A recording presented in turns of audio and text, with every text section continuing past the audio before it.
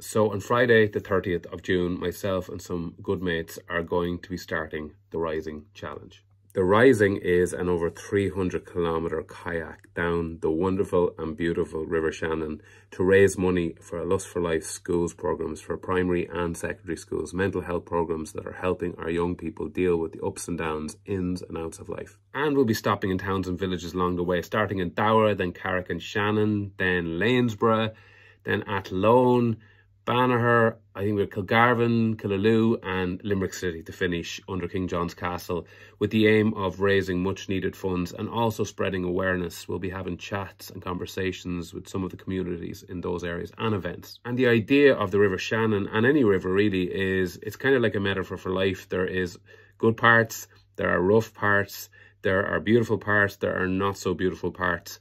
And these are the types of things we try to teach in our Lust for Life programmes. Life is not a straight line.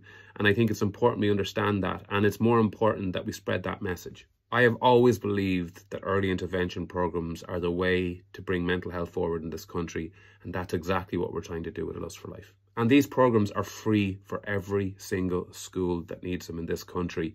And that's why we have to do these fundraisers. So please give what you can to this fundraising. Please donate what you can, follow the journey, and thanks so much for your time. Oh, and maybe start a fundraiser of your own, in your village, in your town, in your gym, in your club, in your organisation. Why not?